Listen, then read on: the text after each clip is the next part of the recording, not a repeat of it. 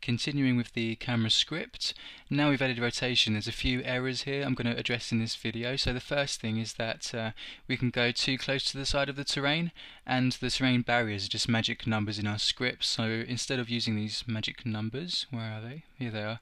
So we've defined our limits to the camera using these integer values basically, or these floats. So instead of doing that, I'm going to automatically work out the size of the terrain and then apply some padding so we won't be able to go right to the side of the map. And the second thing is to do with our boundaries. So I can enter the boundary, I can't go inside it, but if I rotate the camera and try and hit the boundary, I get stuck. I'm pressing the arrows here to try to move the camera, but nothing's happening because once we actually rotate the camera, the local axes are now different from the world axes, and we check if we're over the boundaries using the world axes, so they're different. So we're going to use a function to convert the local position into the world position, and just clean up a few more bits of code. So if I go back into my script, I'm just going to apply a few more public variables. So what we need here is a public terrain, and I'm going to call this world terrain. So I'm going to bring in the main terrain from our game, and a couple more things. I'm going to make another public float, world terrain padding. Alright, so this padding I'm going to make 25 units. My map's not very big, so I can't apply a big amount of padding. So if I zoom out, the padding's going to be across each side of the terrain, so our camera will not be able to travel right to the side. We won't be able to see as much black skybox. Okay guys, so feel free to add your own skybox if you like, if you really feel it's a big issue in your game. So I'm going to drag the terrain onto the script, and now we can access all of the terrain data, and if we wanted to, manipulate the terrain. Okay, so we're going to apply this padding inside our limits, the camera limits.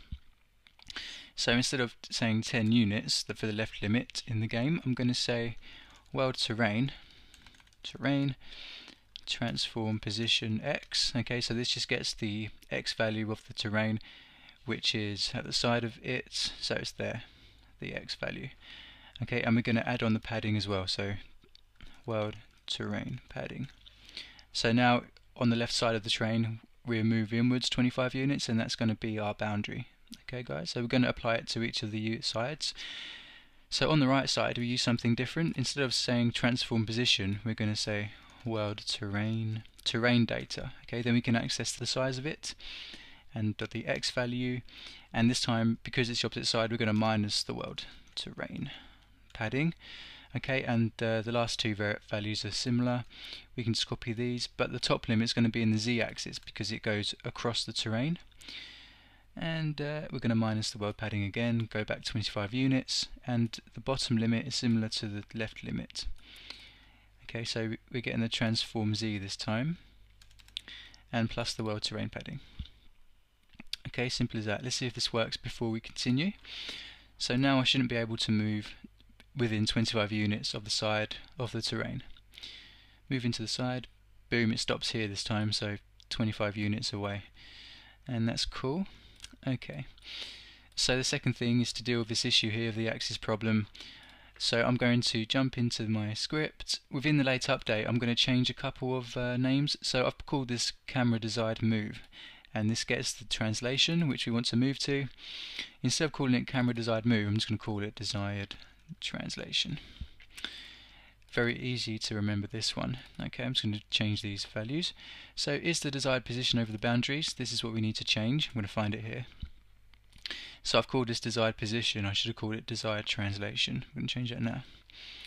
Okay, so we need to change this value here because we need to work out the desired position in world units rather than local axes. So I'm just going to say we're going to use a function here called transform point. I don't know if you guys heard of it.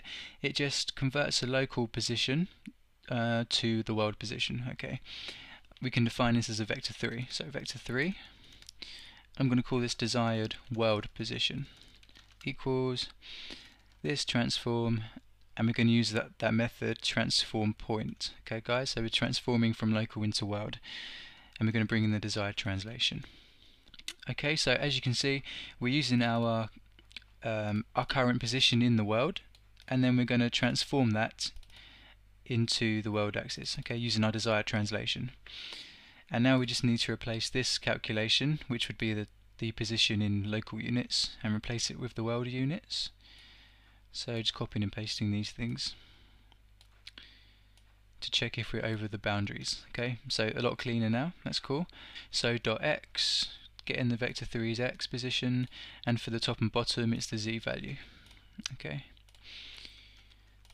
And now no matter which rotation we apply to our camera, the limits should be tested correctly. So let's rotate 180, boom, hit the limit, and I can escape it now. Okay, that's all good. So the other thing I wanted to do is just tidy up this function here, which calculates the desired translation itself. So from the previous video, we know that we can get the desired position via the keyboard and via the mouse. I'm going to combine the keyboard and mouse tests in one statement. So we can say we can get the key W, which is the up, and we can also test if we want to move up with the top limits of the mouse. So I'm just going to copy and paste this statement and just move it in here. So if we're pressing the W key, or if the mouse is in the top scroll limit, then we're going to move. Okay, so we're going to do this for each of the directions. So the S would be down, that would be the bottom limit. Just going to quickly do this because we don't want the keyboard to attempt to move in one direction and then the mouse at the same time to attempt to move in another one. It doesn't really make sense. So just going to tidy this up for now. So A would be left, and the right would be D. Okay. And then we can delete this whole thing out. Alright guys, so there's something else we can do to dramatically improve this bit of the method. I'm going to replace this desired x and z stuff with a vector 3, so we're going to return, instead of defining the vector for 3 here, I'm going to define it at the top. So I'm going to define it straight away, vector 3 desired translation equals new vector 3. Okay, so what we can do here, we've got the move speed, that's all cool, and we can basically apply the move speed and the direction to the vector 3 using desired translation. We can say plus equals vector 3 forward. When we're pressing upward, when we're pressing the W key, we want to move forward, or input the mouse at the top limit. Okay, times move speed. Simple as that, that's all we need to do. So a lot easier to read than using this desired Z and desired X, doesn't really make sense. Okay, so instead of saying this, we can say desired translation plus equals vector 3 back times move speed. And if you wanted to, you can times the move speed at the bottom once we've worked out the vector 3, but it's up to you guys. Desired translation again plus equals, let's just delete this, vector 3 left times move speed, and the bottom one you probably guessed, right, vector 3 right. Okay guys, okay, so as you can see we've now condensed the method into a nice bit of code. It's a lot easier to read. And desired plus equals vector 3 right times move speed. Okay, we need to close this bit off.